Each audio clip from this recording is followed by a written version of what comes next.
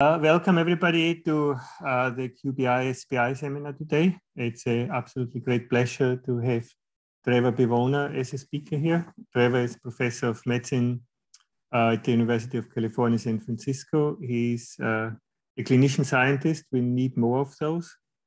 He did his medical and PhD degrees at the NYU School of Medicine, then did some training at the Brigham and Women's Hospital at Harvard Medical School in Boston.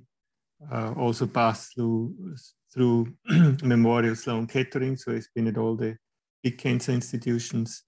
And he's currently a professor at the Department of Medicine and also in the Helen Diller UCSF Comprehensive Cancer Center. And he really does very exciting research at the interface between clinics and laboratory research, and he also won a NIH Director's New Innovator Award and is an elected member of the American Society for Clinical Investigation.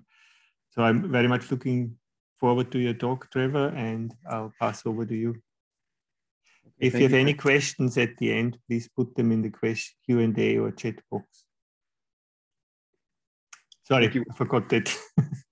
Great. Well, it's nice to be here. To you so much, Walter, for the invitation. It's really a pleasure to join you all today, and thanks to those who are joining. So I'm actually going to present a little bit of a different body of work than I had originally planned, but I would love some feedback on this. It's a bit of a new area, we think, in not only in my lab, but perhaps in cancer biology in general. And the story that I'll share with you today and the findings are really derivative and grew out of our work in drug resistance, but this is not really going to be a drug resistance sort of talk today. So I'm going to talk today about our longstanding interest and recent findings with regard to understanding the receptor tyrosine kinase and RAS pathway signaling in cancer. So this is the publication that came out of our group and collaborators, Bo Wong and many others a few months ago, last year. I'm going to share with you some of the main findings of this work and also some unpublished data that we've obtained more recently. And so through a series of serendipitous observations, the body of work I'll present to you today, and again, would love feedback, is that we stumbled into what we think is a new mechanism for receptor tyrosine kinase and RAS pathway signaling in cancer, at least.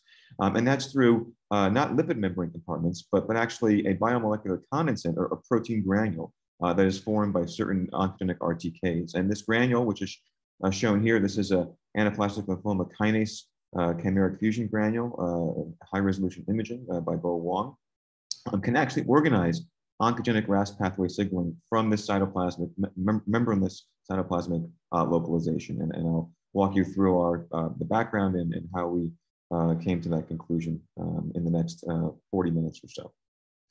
So as we all know, conventional RTK signaling and RAS signaling occurs on lipid membrane compartments. That's just schematically represented here in an oversimplified pathway diagram.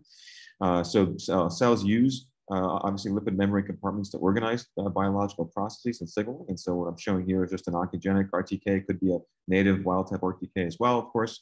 And this RTK is a transmembrane spanning protein, obviously activated by ligand or oncogenic mutations, and recruits localized signaling complexes to initiate downstream signaling, such as through the RAS pathway. In addition to lipid membrane compartments, as I'm sure many of you are aware, there's a different way that cells can organize biological processes and some signaling pathways, and that is through biomolecular condensates or phase-separated compartments. Classically, these are organelles such as P bodies or stress granules or P granules, and they're really protein-based organelles devoid of lipid membranes in general. And often these classic condensates contain nucleic acid RNA, but very frequently as well. And again, this is a way to concentrate and organize, concentrate proteins and organize biological processes. The role of condensates is well established, obviously, in a variety of physiologic conditions, and in some cases, pathologic conditions as well. Although their role in cancer really is just beginning to emerge, and we think the RTK mechanism that we found may be one new class of these condensates in itself. So what is the underlying mechanism of condensate biology? It really is this concept of protein-protein interactions, but not dimers or trimers, very high order protein interactions. So I'm just showing that in, again, an oversimplified schematic diagram here. Hopefully you can see the laser pointer, where proteins often containing oligomerization or multimerization domains are able to self-assemble into a very large, higher order protein-protein interaction network. Again, through these oligomerization or multimerization domains. And I'll come back to those in the case of the RTK, oncogenic RTKs in a couple of slides. And this then allows for the concentration of effector molecules. What I'll be focusing on for the RTKs that I'll be discussing today is adapter proteins that activate the RAS pathway, for example, and initiate MAP kinase signaling downstream. That'll be the major effector pathway I'll focus on. And in the context of cancer, this effector protein-protein interaction network and effector interaction then is able to initiate proliferative or oncogenic signaling. And so it really is the higher order protein-protein interaction network that's required for the ultimate biological output of condensates. So how did we become interested in the condensate field? Well, it really was work by a former graduate student many years ago, Goryan Ustianovich, who was studying a translocation, a chimeric fusion oncoprotein that I've already alluded to, anaplastic kinase. The oncogenic form of this in lung cancer and many other cancers is a structural gene rearrangement by virtue of a chromosomal translocation that essentially creates a fusion protein that contains the kinase domain of the anaplastic lymphoma kinase, or ALK. Fused to a 5' binding partner, or N-terminal binding partner, EML4. There are many other N-terminal binding partners for ALK and other chimeric fusion oncoproteins in cancers, and I'll come back to a couple of those later in the talk. But the general principle is that by virtue of the chromosomal translocation, the transmembrane domain and the extracellular domain of the kinase of the RTK, here in this case ALK, is not included. It's absent from the chimeric fusion oncoprotein. And so what Goryan was studying during his PhD thesis was just the signaling mechanisms downstream that were operating in the context of this chimeric fusion oncoprotein. He was not necessarily studying the localization, or what I'm going to be discussing today. But one of the observations he made was through subcellular localization experiments, where he simply was interested in understanding where this fusion oncoprotein resides in cells. And what he had found was that it did not reside at the cell surface or on the plasma membrane. It resided in these cytoplasmic punctate structures that I'm showing here in high magnification. And through structure function studies, what he found was that actually there was a key determinant in the N-terminal fusion partner, EML4 here, that was required for this discrete cytoplasmic punctate localization of the full-length chimeric fusion oncoprotein. And so if he mutated this, one of the domains in this component of the fusion, the help domain, what he found was that this localization was abrogated. The protein was still expressed, but it was now diffusely expressed in the cytosol, as shown here. And perhaps what's more important about this finding is that when he examined signaling in this context, of course, the RAS-MAP kinase signaling pathway was on in the context of the native full length. And in fact, the point of this paper and this thesis work was essentially that this was the sort of the major pathway operating downstream of this chimeric fusion oncoprotein. And when this was mislocalized by virtue of this help domain mutation, that greatly diminished oncogenic signaling down the RAS-MAP kinase pathway. So the localization in these punctate structures in the cytoplasm was required for the oncogenic signaling, at least down this particular effector pathway, which he had shown was the major effector pathway in the context of this particular oncogene.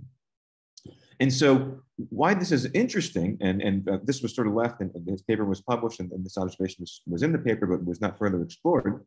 But what's interesting about this observation is that which is something I already alluded to, is that because of the genomic, the character of the genomic rearrangement, there is no obvious membrane targeting domain in the chimeric fusion oncoprotein. The transmembrane domain is absent from the fusion.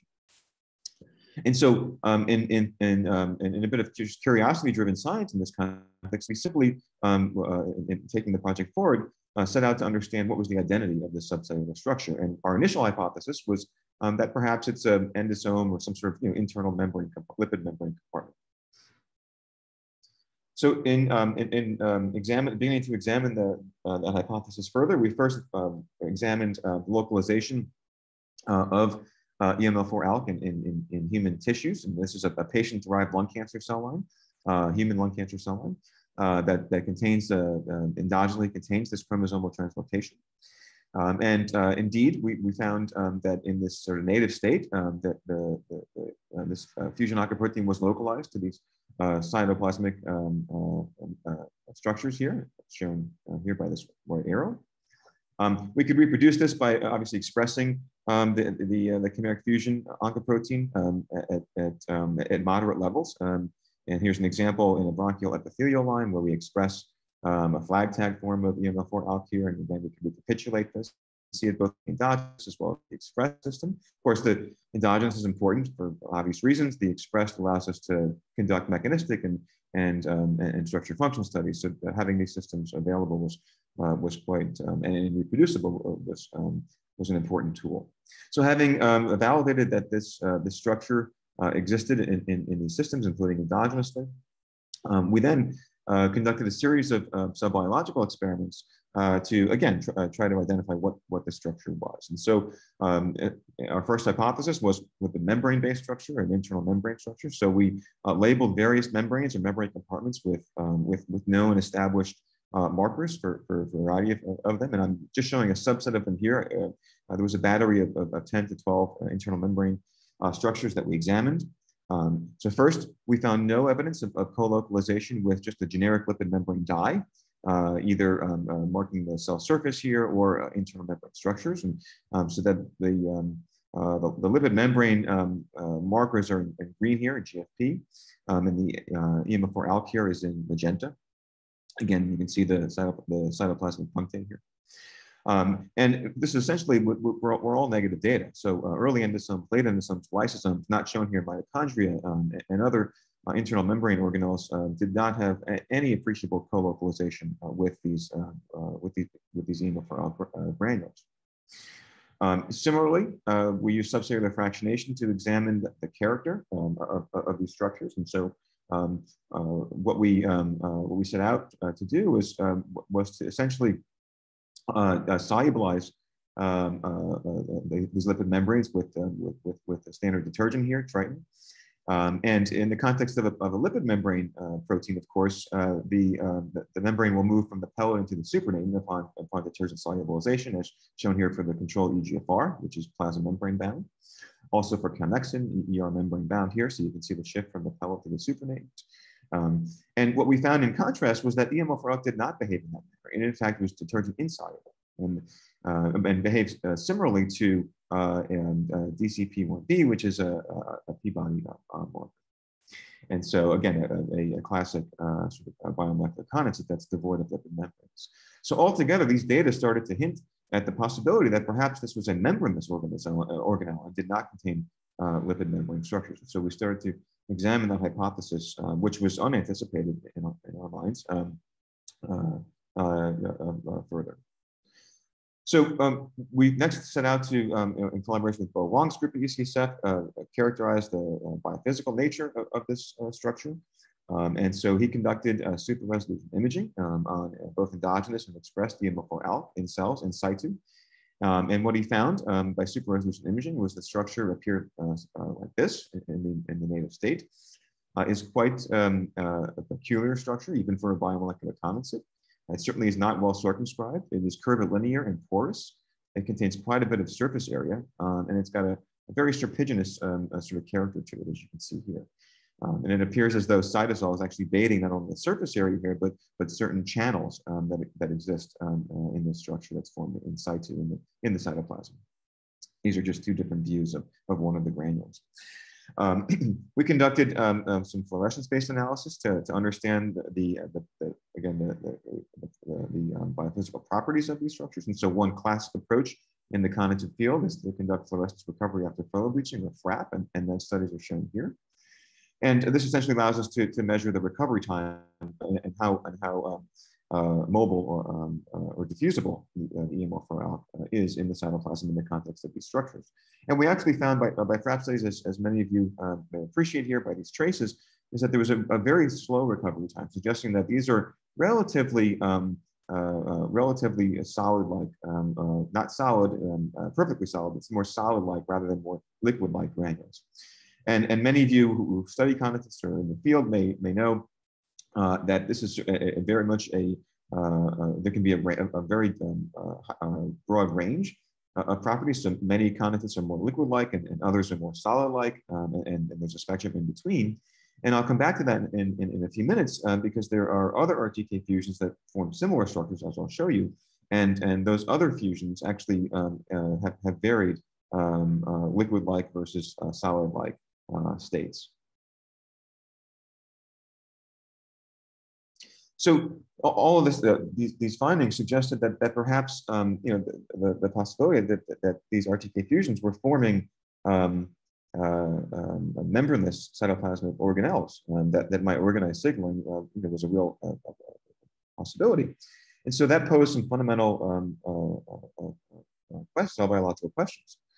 How could, for example, RAS-MAP kinase signaling emanate from these structures, from EMR4 We had shown, and other groups have also shown, that it's a major pathway downstream of EMR4 and yet, as many of you know, and I introduced earlier in a few slides ago, classically, RTK and RAS pathway signaling requires a lipid membrane structure, most notably the plasma membrane, to organize and initiate signaling. Many of you may be aware that actually, although it's clear that RAS most often requires a lipid membrane structure to productively signal, it's actually not a transmembrane protein, as I'm sure most of you know. It's actually born, it's synthesized in the cytosol on free polysomes. And so it is, by definition, cytoplasmic when it is synthesized. It associates with membranes by virtue of a series of post-translational modifications that are summarized here in a review from Mark Phillips many years ago.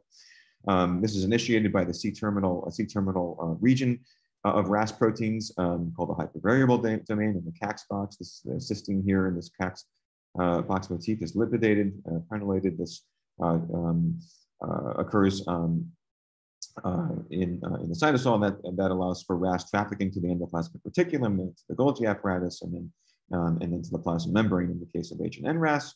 KRAS uses a different mode of translocation, but yet still transits through the endomembrane system. So this allowed this a well-established paradigm enabled us to hypothesize that perhaps these RTK structures in the cytoplasm, in the case of these ALK fusions, might activate a cytosolic pool of RAS. And so if that's the case, one prediction is that we would expect to find RAS activating adapter proteins, such as the classic ones GRAB2 or GAB or SOS, the exchange factor, major exchange factor for RAS proteins that helps to load RAS with GTP, its active form. We might expect to find these in situ localized at these cytoplasmic granules. And so we conducted a series of localization experiments here. So again, the EML4 is shown in magenta here, forming the cytoplasmic granules. These are a series of endogenously tagged lines. So this is endogenous GRAB2 tagged with amnion green, GAB1 and SOS1. You can see relatively diffuse localization in the cytoplasm of these endogenous proteins, as one might expect in the basal state for the most part. Introduction of EML4 here relocalizes these signaling proteins actually to the granules. And so here's GRAB2 now forming these punctate structures that are overlaid with the EML4 granules, and same with GAB1 and same with SOS1, and that's just quantified here. So a very large fraction is now relocalized upon introduction of this active oncogenic fusion, RTK fusion protein. This occurs also in the endogenous setting. I'm just showing you one of these RAS activating proteins, GRAB2 here, but you can see in the endogenous patient-derived EML4 cell line, that same one I showed you in several slides ago, where ALK forms these granules endogenously. GRAB2 is also localized at these RTK granules. And interestingly, this is kinase responsive and kinase dependent. If one treats with an ALK inhibitor, this one is one of the FDA-approved ALK inhibitors for the treatment of lung cancer, crizotinib. It's an earlier generation inhibitor, not the major one used now in the clinic, but just proof of principle that treatment with this kinase inhibitor to diminish ALK kinase activity actually results in loss of recruitment of GRAB2, GAB1, and SOS, again, the RAS activating complex here to the granules. So this seems to be an active signaling process based on these data. So one of the, I think, relatively less appreciated aspects, again, of RAS biology is something I already alluded to, is that there's actually a fairly abundant pool of cytoplasmic RAS. So it certainly could be possible that, that the cytoplasmic RAS, as opposed to membrane-associated RAS, could be an active signaling molecule in the context, at least, of these RTK fusion granules. And in fact, work by Mark Phillips and others has quantified the amount of RAS in different compartments of cells. And for certain isoforms of RAS, like NRAS, there can be up to 25 or 30% of the total pool of RAS in a cell, in the cytosol or cytoplasm at any one time. Of course, the majority is associated with, classically is associated with lipid membrane compartments. But nonetheless, certainly feasible that there could be active signaling by RAS in certain contexts in the cytosol. And so we conducted a series of initial proof of principle experiments to examine whether cytoplasmic RAS, instead of membrane-associated RAS, might be the active signaling species in the context of these RTK cytoplasmic protein granules. And so we took advantage of a mutant in the RAS field that has been well characterized over decades, where that CAX-box cysteine at the C-terminus of RAS proteins, in the case of KRAS, it's C185. If you mutate that to serine, there can be no prenylation of that cysteine, and therefore no trafficking and membrane association of RAS. So this is essentially locked in the cytosol in the context of this mutation. So it's a purely cytosolic form of RAS by virtue of this mutant. So we simply asked whether membrane-associated RTKs or these EMO4 ALK oncoproteins that form cytoplasmic granules could activate RAS proteins. So here's the control on the left. This is just wild-type native KRAS expressed in cells, and here's the abundance of GTP. There's a basal state, introduction of either EMO4 ALK or oncogenic EGFR that's localized to the plasma membrane predominantly. This can activate RAS, not surprisingly. What we found, which was the more interesting result, of course, was that in the context of the cytosolic mutant form of KRAS here, lipid membrane-associated EGFR was incapable of activating again this cytosolic pool of RAS, as one might predict. But EMO4 ALK was still able to activate. So again, suggesting that RAS activation could be occurring in situ at these RTK granules here through a cytosolic pool of RAS. And this was kinase responsive. So if one treats, again, with crizotinib, the ALK kinase inhibitor, of course, in the wild-type RAS context, it can diminish RAS, the abundance of the active form of RAS GTP. And this was also true in the context of the cytosolic mutant. So again, suggesting that the active RTK ALK fusion granules were dynamically activating RAS through kinase activity and recruitment of adaptive proteins to promote, again, activation of this cytoplasmic pool of RAS here by virtue of this mutant. So we next turn to a cell biological reporter assay to more directly address this question of RAS activation in situ at the granules in the cytosol. There's a well-established series of probes in the RAS field that essentially allows for subcellular localization of active RAS GTP. So these probes are based on the RAS binding domain of one of the major effectors of RAS, RAF1. And this happens to be a tandem RAS binding domain, or RBD probe fused to GFP. And so this can essentially provide a live cell or fixed cell readout of where the active pool of RAS is in cells. So here's the basal condition. So it's diffusely localized in the cytoplasm and the nucleus. You'll note there is nuclear accumulation of this probe. It's not because there's an active pool of RAS in the nucleus. There appears to be a cryptic nuclear localization signal. This has been well characterized, not the NLS, but this phenomenon has been well characterized in the context of this probe. So it's merely a technical issue with the assay. But nonetheless, this probe faithfully reports where active RAS is when active RAS is present. And so here's an oncogenic form of RAS. The RAS is localized mostly to the plasma membrane, a little bit of cytoplasmic localization here. But you can see the dramatic localization here of the probe now at the plasma membrane. again, reporting out where the predominant species of active RAS is here in the context of this membrane-bound form of KRAS that's oncogenic and GTP loaded. So using this probe, where is RAS-GTP in the context of the expression of EMF4ALK that forms these granules? Well, here are the granules of the EMF4ALK. Again, the reporter alone is diffusely localized in those compartments I mentioned. And you can see actually a substantial relocalization now of the reporter, the RAS-GTP reporter, in situ to these granules, again, suggesting in a more direct experiment that in fact RAS activation is occurring in situ in the cytoplasm at these membranous compartments formed by EMF4ALK. We conducted some specificity controls here. So by introducing a dominant negative form of RAS into these cells and using this assay diminishes recruitment of the probe, the RAS-GTP reporter probe, as one might predict. If RAS is becoming activated in the cytosol here through GEF exchange, through SOS1 GTP exchange. There are some well-characterized mutants in the RAS binding domain or RBD of RAF1 that abrogate RAS-GTP binding. If we introduce those into the probe, into the GFP-RBD probe, again, we diminish signal, again, suggesting that this is a really specific recruitment of the probe to RAS-GTP that's accumulating at or within these granules. So what is the mechanism by which these granules form and then initiate downstream signaling through the RAS pathway, for example, as well as potentially other pathways as well? We conducted a series of structure function studies to examine the nature of the protein-protein interactions, the higher order assembly of these. And again, as I mentioned earlier, there is no obvious membrane targeting domain in these RTK fusions.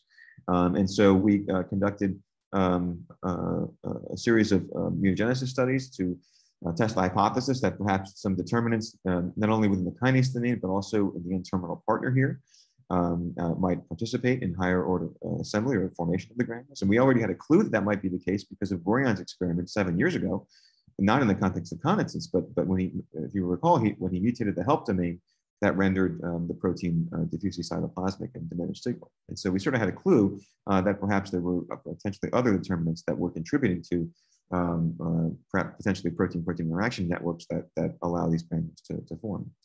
And so here's the native state. So here's EMF4ALK localized to the granules here on the left. If we mutate the kinase domain of ALK in the context of this fusion, the granules are unable to form. And we actually found a similar result in the context of the help domain that's shown here. And that was not surprising. Again, this is just reproducing Goryan's original data from several years ago. But in addition, we found an additional domain here, the TD, or the trimerization domain in the EMF4.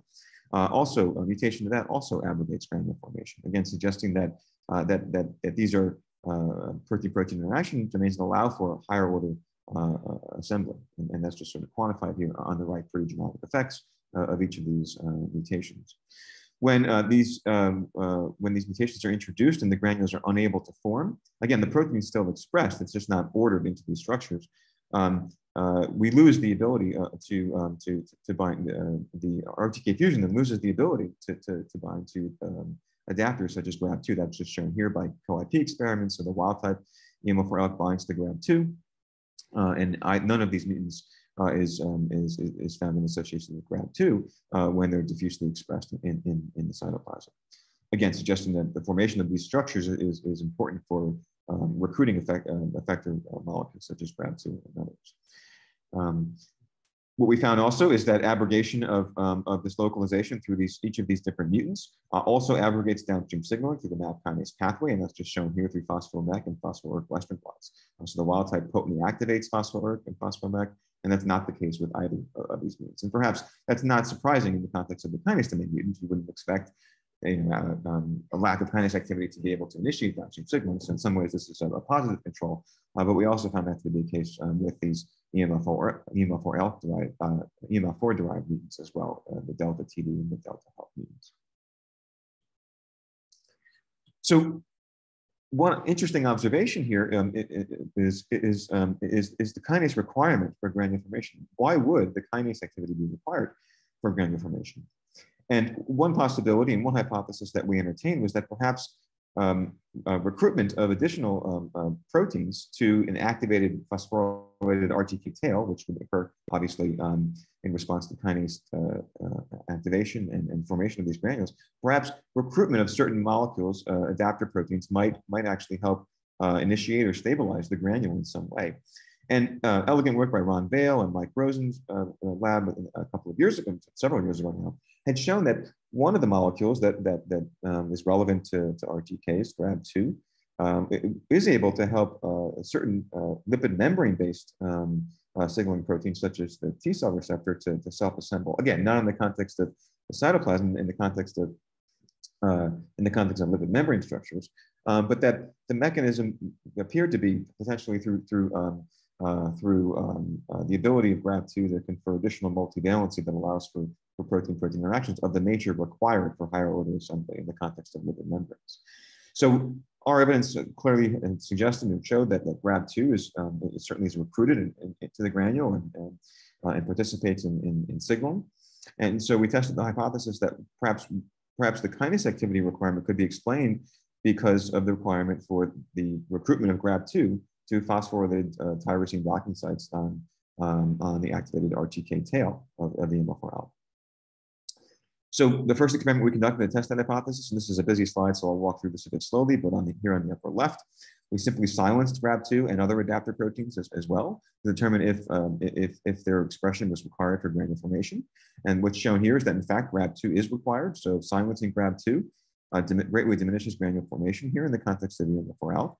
Not the case for GAB1 and SOS, so there seems to be a specific role for certain recruitment of certain adapter proteins, such as GRAB2, but not all and not others. And that through a series of engineering a series of established mutants within different domains of GRAB2 that are important for protein-protein interactions. So for example, SH2 and SH3 domains, which I'm sure you're all well familiar with. Through a series of sort of structure function studies here, we found that in fact, there seems to be a role primarily for the SH2 domain in participating in granule assembly and formation, again, presumably through docking of the SH2 domain of GRAB2 onto phosphorylated tyrosines within the C-terminal tail of activated EML4ALK at the granules. And so I won't walk through all of these data, but I'll show you a couple of the slides, key images here. So the wild type EML4ALK forms granules. If we silence GRAB2, the EML4ALK is unable to form granules. That's just shown here. Visual form, the same data here was quantified earlier. And if we introduce a series of SH2 domain mutants, most notably the RD6K, again, the granules are unable to form. There seems to be a minor role for the SH3 domain as well. So, and this is still an active area investigation, but it appears as though the SH2 domain is critically important, presumably, again, for conferring increased multivalency. So not only is EML4ALK required, but recruitment, at least in this case, of adapters such as GRAB2, and based on data we've obtained more recently, others as well as other adapter proteins as well, such as SHIC1, again, through SH2 domain recruitment, there seems to be a critical role for recruitment of these adapters for, again, the higher order multivalent interactions that enable full granule assembly. So what is the role of the higher order assembly in signaling and downstream effector recruitment and activation? We took advantage of our mutants that were unable to form the granules. Again, in the case of the EML4ALK, the trimerization domain or health domain mutant or the kinase domain mutant. And a system developed by Xiaokun Xu, another colleague at UCSF and a close collaborator, where essentially using a system of hexameric and tetrameric tags that his lab engineered called a hot tag system, one can essentially cause higher order multimerization of any protein of interest, essentially.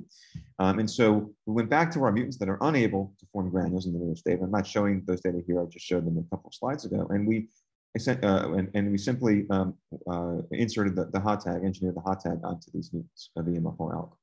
And so when we do that, as predicted, we can form the granules. So now here's the kinase domain mutant that without the hot tag doesn't form, now forming granules. Same for the trimerization domain mutant, same for the health domain mutant, and these look very much like like the wild type, the native EML4ALK granules.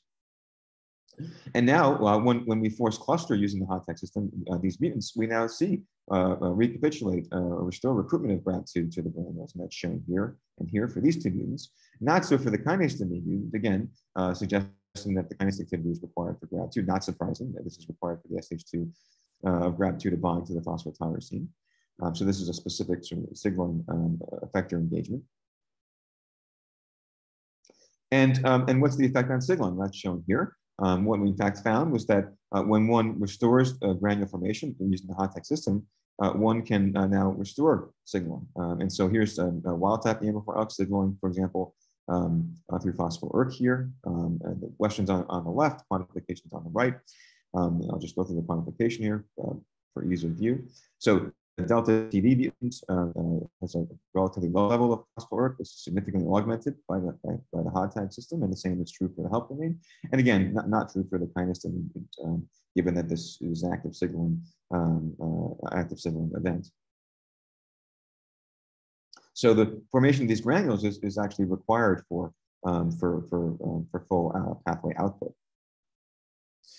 So is this potentially a more generalizable phenomenon, or is this just a peculiar sort of mechanism by which these, EMF or ALK RTK fusions function? We conducted a series of additional experiments to start to address that question. The question is still an active area of investigation in our lab and hopefully other labs as well now. But we, as a proof of principle experiment, initially generated a truncated form of EGFR, where we remove the transmembrane domain and the extracellular domain, analogous to what happens in RTK fusion, like ALK, like EMF4 ALK. So this is essentially just the kinase domain and C-terminal tail of EGFR. So it is diffusely localized under basal conditions, that's shown here. If we put the hot-tag system on it to potentially enable condensate formation or granular formation, we now can actually force cluster this truncated kinase domain of EGFR, and you can see an example here. When we do that, we actually get recruitment of GRAB2 in situ at these cytoplasmic structures, suggesting again that even in the context of the kinase domain of EGFR, force clustering is sufficient to drive effector recruitment. And in fact, it's also sufficient, as shown down here, to initiate signaling. So here is again that internal or IEGFR force clustered here. No force clustered in blue, force clustered in red. You can see a significant augmentation of phospho-ERK here just upon clustering of the kinase domain in the cytoplasm in this context. And as a negative control, we also had engineered a kinase impaired form of EGFR, this mutant, just like lysine mutant here, and no GRAB2 recruitment not shown, and no phospho-ERK either, again, suggesting that in this more generalized system, this is sort of an active signaling event, again, in situ in the cytoplasm. So what is the functional importance of higher order protein assembly? And I already alluded to the concept I'm going to discuss here on the next couple of slides. There are actually different forms of RTK fusions, even within a particular RTK. So here are the three most common forms of EMF4 ALK fusions. The most common one is the one I've been showing you data for, variant 1. There's also a variant 3 or V3 and a variant 5, V5. These are a little less common. And so we simply, and the interesting aspect of these is that the kinase domain is the same. They all lack the transmembrane domain of the native ALK. And they just vary by the components and nature of the EMF4 ALK N-terminal partner here. So you can see the different aspects. So the variant 5 is the smallest. It just contains the trimerization domain. Variant 3 contains the trimerization domain and only a small portion of this help domain. And variant 1 contains essentially the full complement here, as I've been showing you. So variant 1 forms granules. Variant 3 forms granules as well, this intermediate form. Variant 5 does not. Again, suggesting, as our early experiments had alluded to, suggesting that it really is the multivalency that's contributed by the N-terminal binding partner here that's important for full assembly. And this had signaling consequences.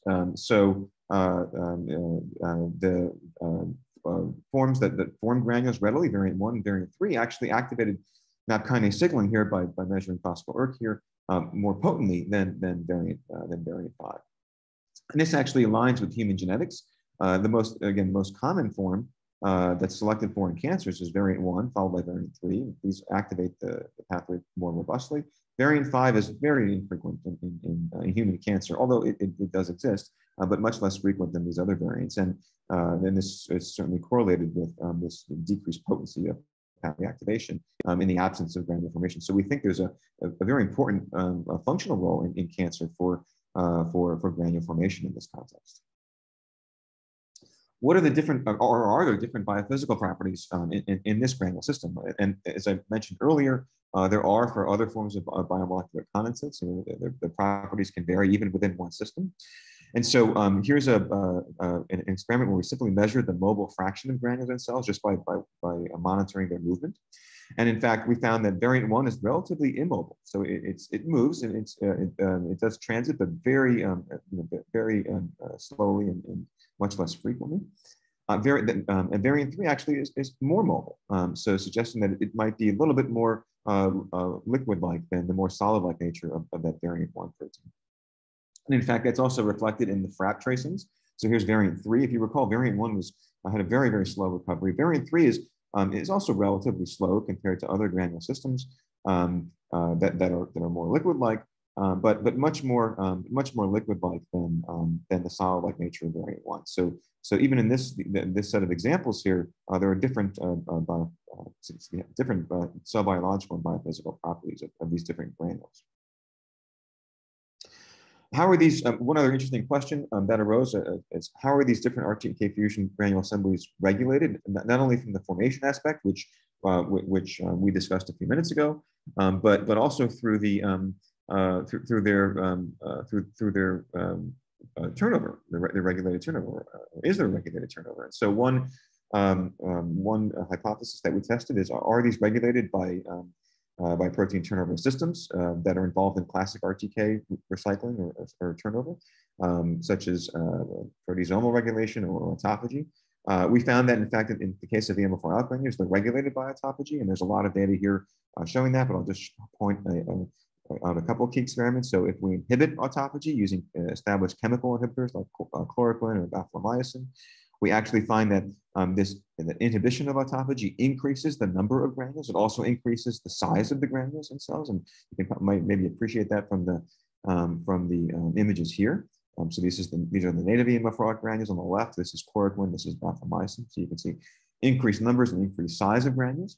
Again, this is suggesting that autophagy is essentially promoting granule turnover and restricting the growth of these granules beyond a certain size. Interestingly, if we inhibit autophagy, not only are these granules augmented in those ways, this also activates signaling. So it further actually promotes EMO4 signaling. That's shown here by phospho-ALK levels, as well as phospho-ERK levels here under treatment with chloroquine or baphlomycin, just on these Western plots. So these data suggested that, in fact, two things. One is that autophagy regulates the turnover of these granules, and two, that these are very active signaling complexes, in fact, and if you grow them further, you can further activate downstream signaling, suggesting again that the higher order multivalent protein assembly network at these granules or in these granules is critical for oncogenic signaling, that these are not dead aggregates of protein. So how generalizable beyond ALK and the contrived EGFR system I showed you earlier is this? Well, the reason why that's an interesting question is that many RTK fusions in cancer, not only many flavors of ALK gene fusions, but many others that are well-validated cancer drivers, such as another RTK RET fusions. Again, this is a validated target in lung cancer, colon cancer, and others. One common shared structural feature is that by virtue of the chromosomal rearrangement that occurs across these different RTK fusions and others as well, they almost always, not always, but very frequently, almost always, lose the transmembrane domain and are fused to an N-terminal protein that contains oligomerization or protein-protein or multimerization domains. And so, so here are a few of the examples of ALK. So I showed you EMO4 ALK containing certain multimerization domains, like the trimerization domain in this context. There are other fusion partners such as KIF5B. This is a protein that contains several coil domains, again, well-established protein-protein interaction domain. Same is true for RET fusions. So, for example, KIF5B and CCDC6, these contain coil-coil domains as well as other protein interaction domains. And so we've begun to now ask whether this is a more generalized mechanism of RTK fusion oncogenesis.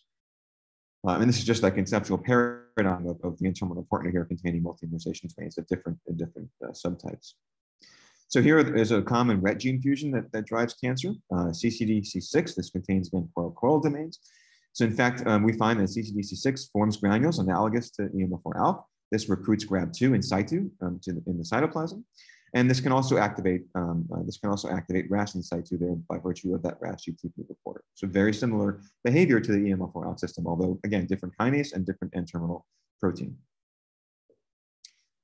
It turns out that that protein granule formation is required for, again, similar to ALK, for downstream signaling. So if we mutate the coil-coil domain that presumably mediates protein-protein assembly here, we diminish activation of RAS here by RAS UTP levels as well as phospho ERK.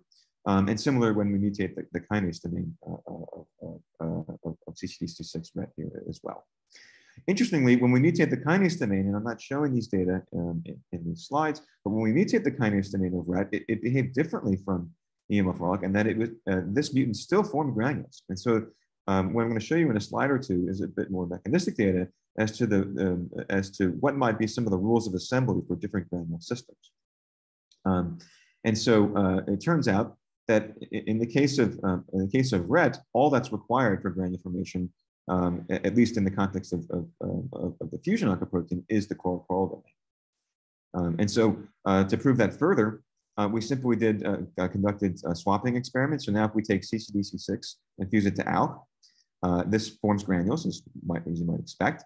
And now if we mutate the kinase of ALK here now in the context of this different fusion partner, CCDC6, that we still form granules, the granules are still formed. So again, suggesting that there's a very important role for the character of the multi-merization domains in the N-terminal partner.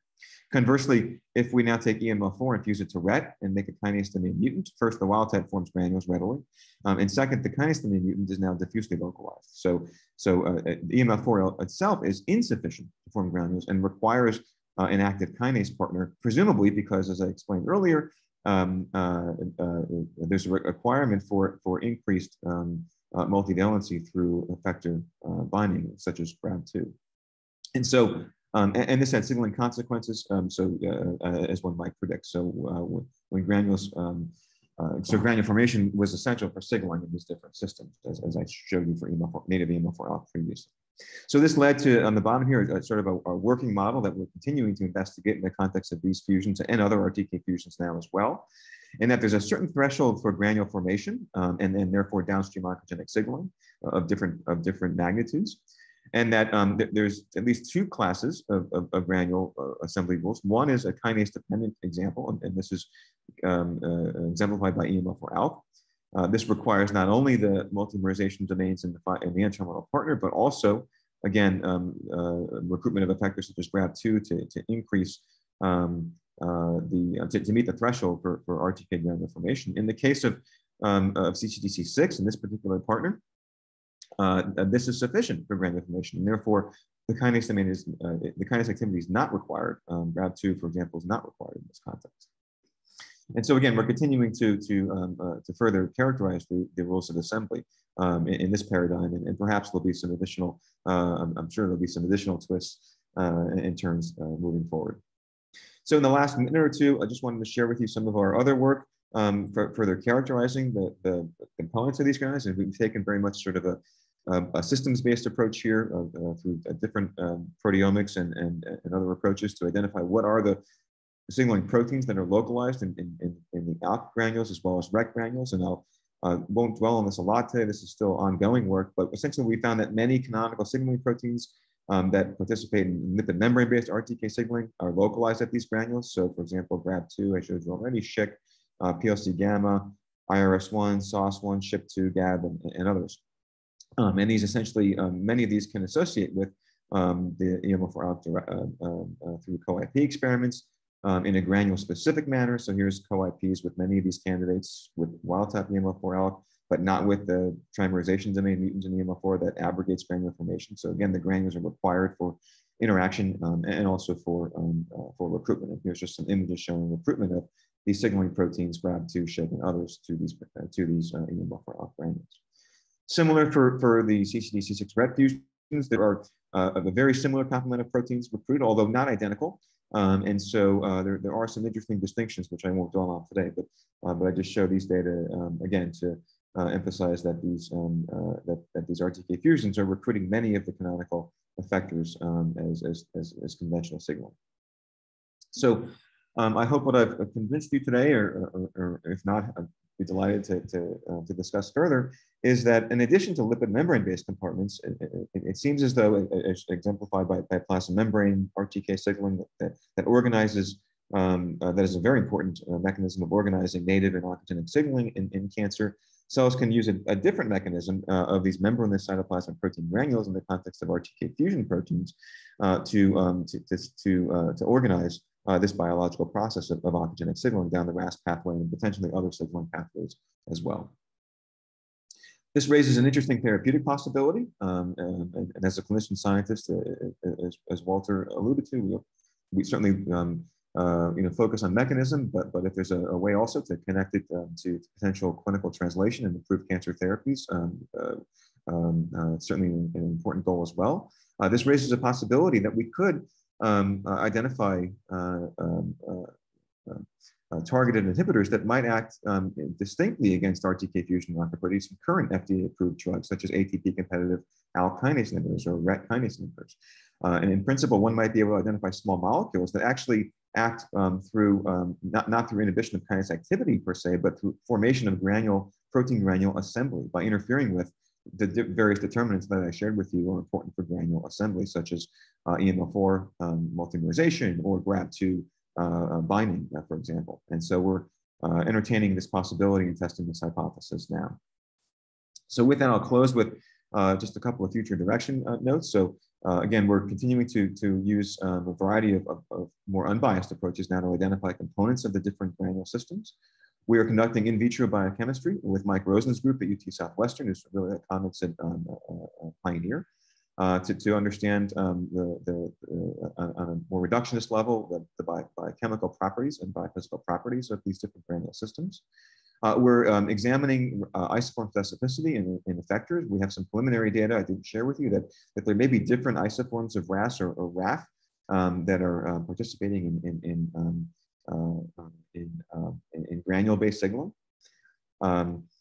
Are there differences amongst different oncogenic RTK fusions in their signaling outputs, and might there be a role for cytoplasmic signaling in certain physiologic context of RTKs?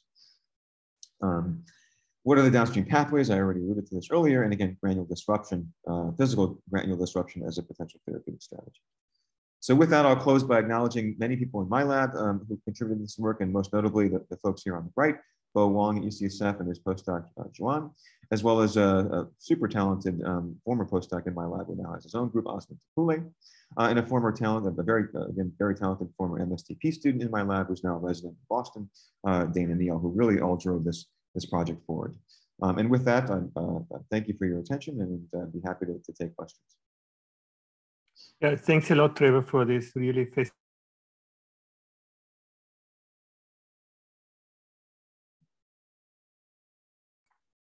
I think we lost you, Walter. Uh-oh. Hello?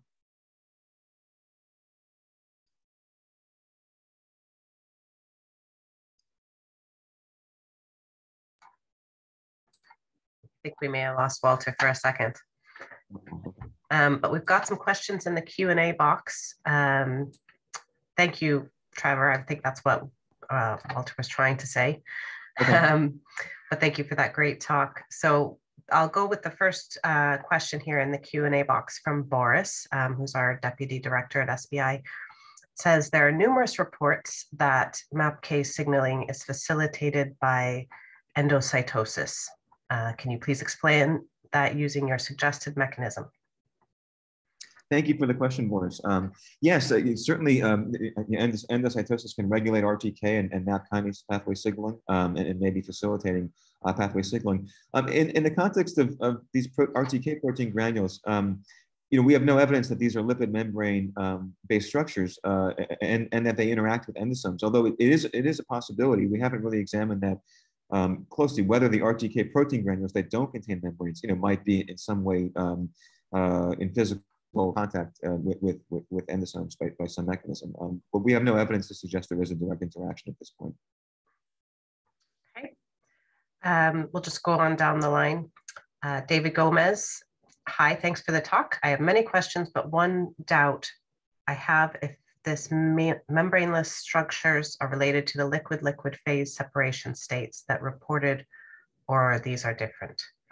Thank you for the question. Yeah, David, thank you for the question. So these are a form of phase separated compartments. There are many, right, that have now been reported and increasing reports of various proteins and structures. So these are a form of phase separated condensate. They are not very liquid-like. They are on the spectrum of more solid-like in terms of their character. But yes, these are an example of a phase separated compartment. Exactly. Okay, back to Boris. What is the advantage of granule-based RTK signaling compared to membrane-localized RTK-driven signaling? Good question. I don't know that there is an advantage. I just think this is a distinct mechanism by which cells can organize oncogenic signaling. This certainly, does not discount any important role for RTK lipid membrane-based signaling. I mean, it's critically important in physiologic signaling as well as in oncogenic signaling. So I don't think there's any disadvantage or advantage to either system. I think we've just uncovered a different way that in the context of these fusions, because of their structural rearrangement and their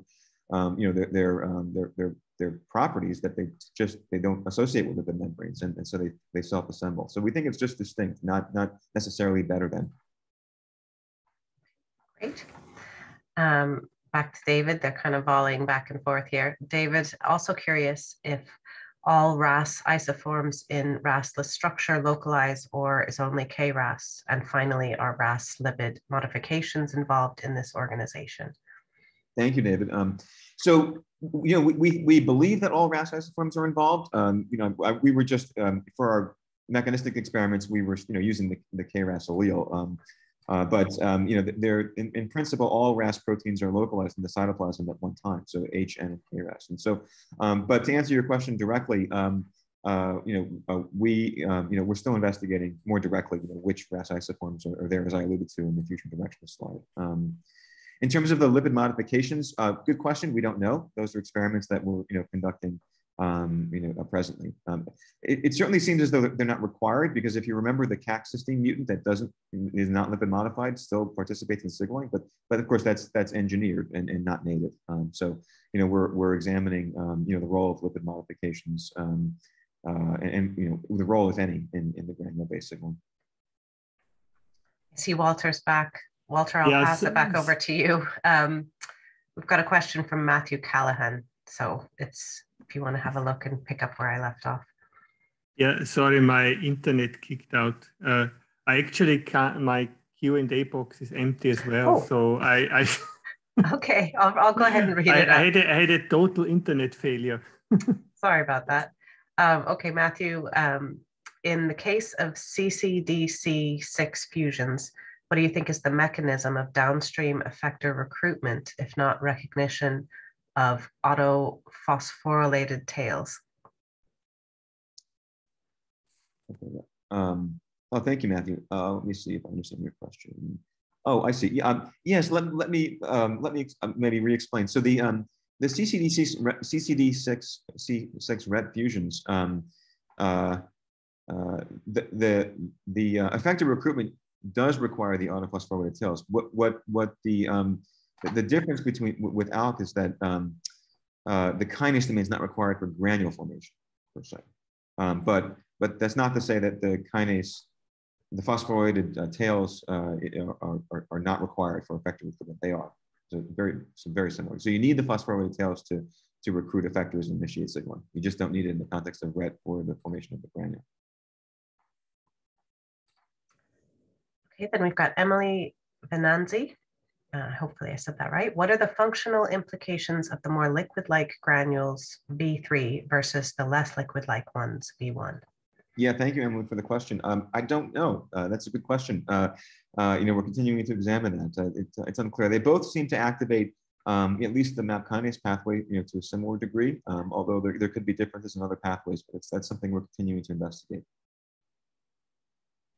Okay, and it looks like we have a comment again from Boris saying an advantage is that when granules are closer to the nucleus than the cytoplasm, the gradients of phospho-ERK from the cytoplasm of the nucleus are more shallow. Interesting comment. Thank you, Boris. That's certainly possible. Yeah, we have not measured that, but that certainly could be interesting to examine. That was our last question. I'll hand it back to you, Walter, unless there's more questions to pop up.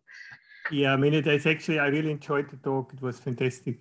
Unfortunately, I missed most of the discussion, but this question may have been asked, but John Hancock had the story with the nanoclusters that you have to have, I think it was exactly 7 RAS proteins, and they form very stoichiometrically elaborate structures to get signaling. Yes. How does this reconcile with the like granules where you just seem to have oligomerization and that does the trick? Yeah, I don't know. I mean, I think that, obviously the rules of signaling could be different in lipid membranes versus, protein granules. That's probably the most likely possibility. Although I do think in principle, it's a similar, it's a similar set of observations in the sense that, there must be a stoichiometric engagement to initiate not only granule formation, but also downstream activation of RAS and signaling. Those are experiments that we're trying to conduct with Mike Rosen in vitro, as well as in our cell-based systems as well, to try to understand what is the stoichiometry that's involved for these various signaling proteins. So what's the concentration of each of these proteins in not only in cells, but also how does that affect granule formation or even signaling in a test tube? And so the short answer is we don't know yet. Thank you for the question. Yeah, thanks a lot. So I guess we can conclude the seminar. Absolute fantastic talk. Thank you so much. Thank you very much. Thank you everybody for attending. Thank you all. Take care. Thanks, Al. Bye-bye. Bye-bye.